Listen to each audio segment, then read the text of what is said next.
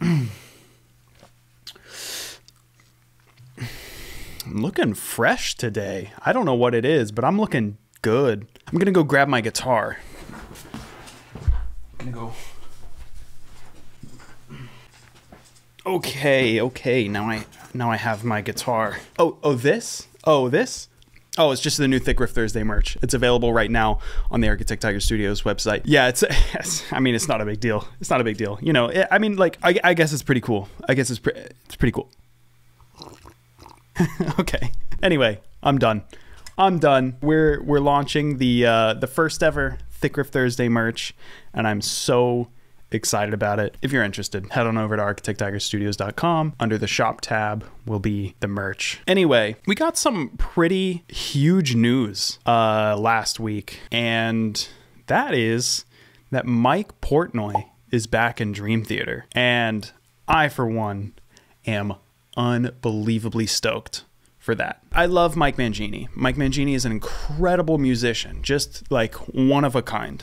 But I felt like the Mike Mangini albums that Dream Theater's released have felt kind of uninspired. The one I really did enjoy was the one before this last one. What was it called? Distance Over Time. That was a really good album. I really enjoyed that one, actually. But still, it lacked a little bit of something that I feel Dream Theater hasn't had since Mike Portnoy left. So, in celebration of this great news, I'm going to start a little cover that I've always wanted to do. I did one a long time ago, back when I was still using the Line 6 Pod HD Pro, back in like high school. I did a cover of The Mirror on an 8-string, just in F sharp standard. And I mean, the riff is just like, it's all zeros, dude. It's so mean.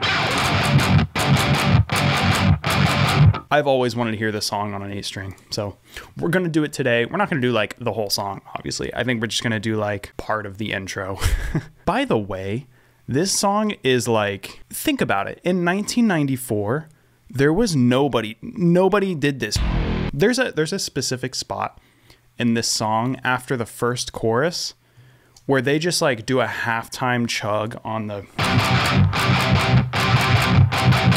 I'll play just a tiny bit. Hopefully I don't get a copyright strike on this.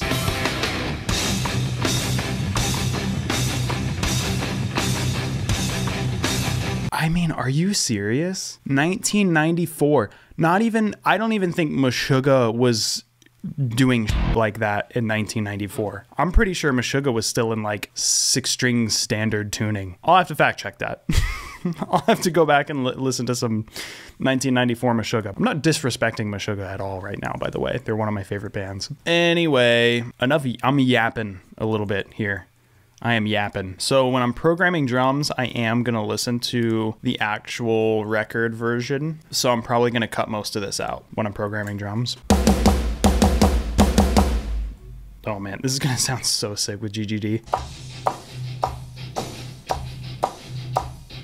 Let's go ahead and get the next part. Oh my God, that bell on that section is going to go so hard.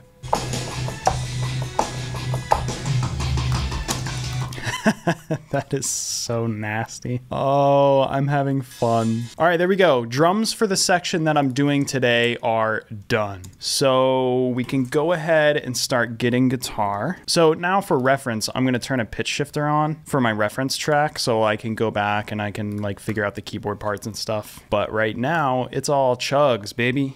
It's all chugs. Let's go.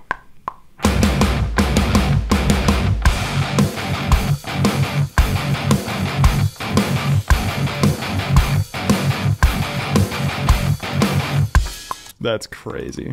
This song, by the way, taught me metric modulation, like at a very young age. Or I heard this album for the first time, I think when I was like 8 years old. I was going to my grandparents' house and my dad dropped me off and I had my CD player, my like portable Walkman CD player. But then when I got there, I was like, oh no, Dad, I forgot my CDs. Like I had like a leather case, like a book of like CDs. Like I had like 50 CDs in there. And then my dad was like, oh man, here, you know what? Let me give you one of mine. Opened up his like middle console in his car. And he was like, all right, let me look. Here, take this one. And it was Awake by Dream Theater. And it changed my life. Yeah, let's just get that much for right now.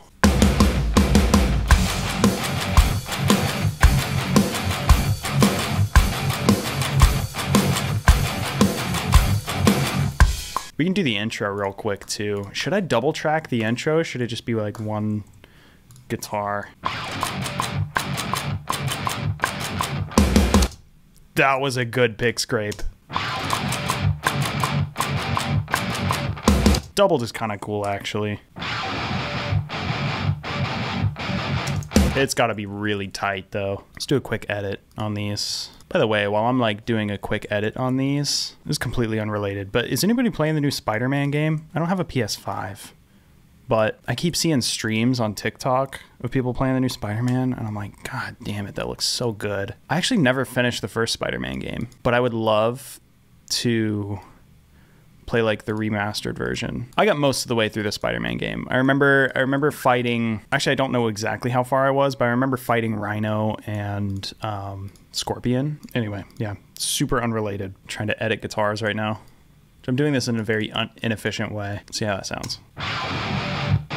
Dude, those are just not synced up. These hits are just not synced up. You're probably like, Nick, just replay it. Get a better take. No. I might just, let me see if I can just copy this one. It's the chugs on that first one that don't sound good, but the pick scrape is really good. So maybe I can just take one of the other ones. There we go. These pick scrapes pair really well together.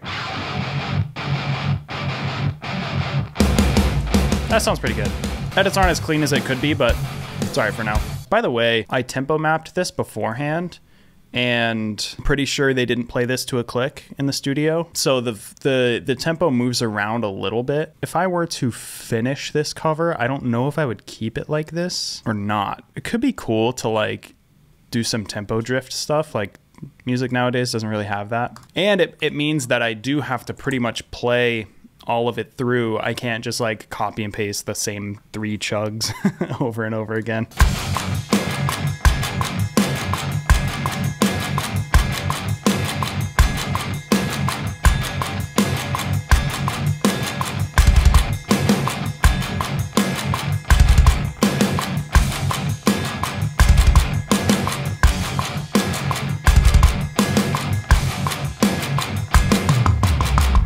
Nice. Okay, there we go. Guitars are tracked. Yep, it's all chugs. Time to program bass.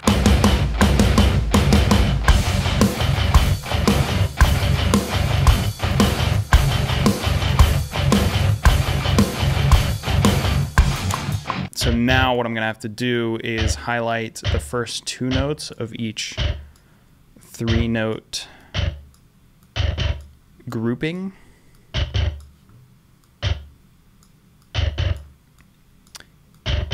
So I can then hit Shift L, force legato, and then, oh, I missed one.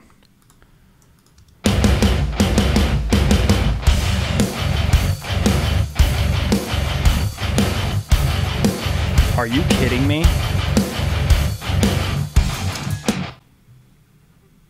Are you kidding me? That's so obnoxiously heavy. Dude, and imagine hearing this in 1994. Like, we're so used to hearing shit like this nowadays, but like, imagine when this song came out, dude. Imagine when this album dropped. Can you imagine? I should ask my dad what he thought the first time he heard this song. You know what? Let me call him. Hello. Hey, I was just calling to ask you a Dream Theater question. To ask me a what? A Dream Theater question? Yeah. I'm filming a video right now, and I wanted your thoughts on something. I'm doing a cover of The Mirror, but on an 8-string. I was thinking about it in you know, like in 1994 when that came out and it was played on a 7-string. I was like there's nothing that sounds like that back then. Like nothing at all, like nothing like that heavy, like chugging on an 7-string. Yeah. I was like, I was wondering what like your reaction to hearing that for the first time was, if you even remember. No, is that the one that goes chip chip chip chip chip chip chip chip chip? Yeah. And your question was what? What my thoughts were when the first time I heard it? Yeah, because like nothing like that had like been released. Like nobody had really even heard anything like that in 1994. Right. Yeah, it caught my attention right away. Yeah. Whenever, and it's kind of funny because like whenever we would do a gig and Mike would bring his 7th string for the Aussie tune we used to always like goof off on that on sound check or even live when we were playing. Yeah. But that sounds fun that you're doing that. All right, I'll talk to you later. I love you. All right, talk to you later. All right. Anyway, that was my dad. Anyway, I don't even know where we were.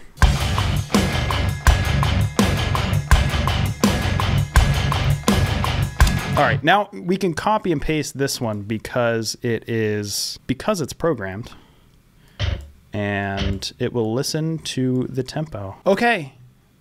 Now that we've got all the chugs in there, let's try to do this keyboard part from memory. It's like a string sound. What can we use for this string sound? The thing about this song, at least I assume this string part was played on just like a keyboard patch, and it kind of sounded a little fake. And that's part of what makes it kind of cool. Let's go like legacy Logic stuff and see if there's anything cool in here. Like, yeah, like pop strings, like something like da-doo.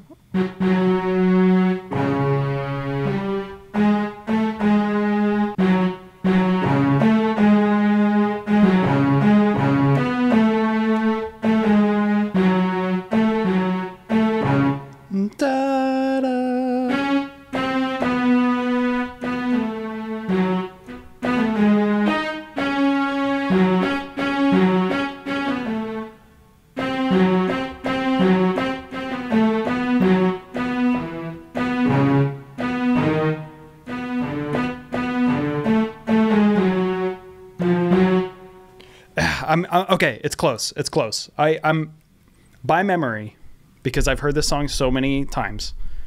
I'm getting it. I feel like I have like 90% of it, but there are a couple notes in there that I'm not totally sure of. I know it now. Okay. Let me practice it one more time. I want to try to play it all with one hand. I want to challenge myself here.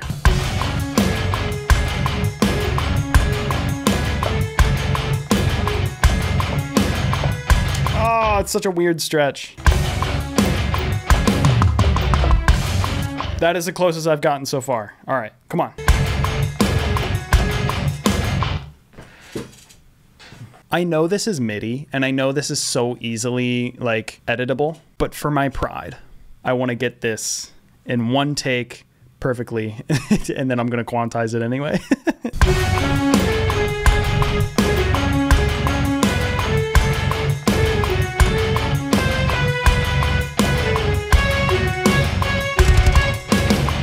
No! I was so close.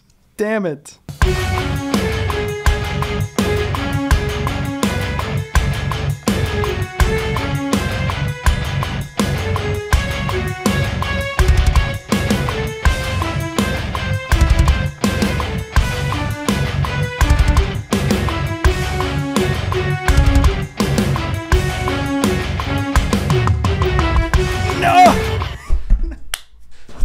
No, that was such a good take. You ever practice something for so long and then you start getting it and then you mess up the part after it, even though it's way easier than the part you just played, but you're just like so distracted by the part that you just got. You fuck up the next part. Oh, man.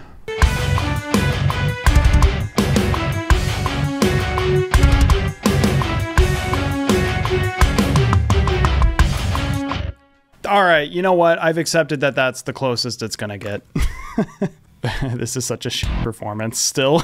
Like I practiced it for like 30 minutes and it still came out Let's layer it with some like more realistic sounding strings. The BBC orchestra one is good.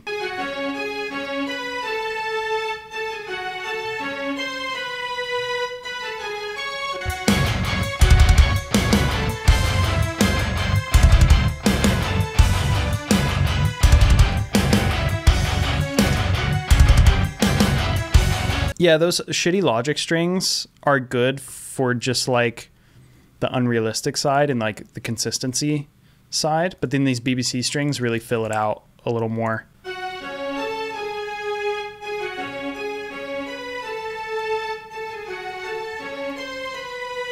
You know what we should do to stay true to the original sound a little bit?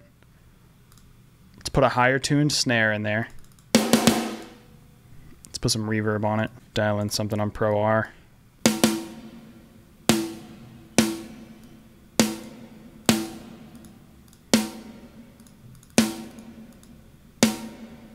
The reverb is a little long. Probably a gated reverb. Thinking about the era that it was produced in. That sounds sick, actually.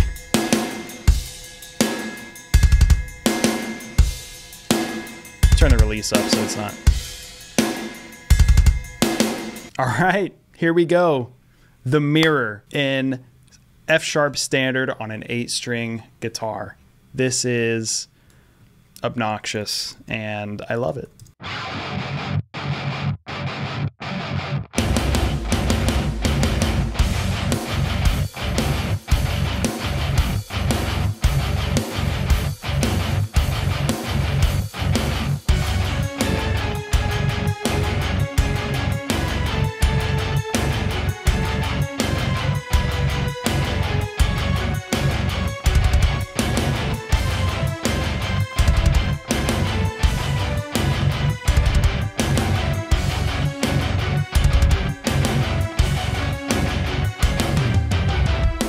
That's so sick.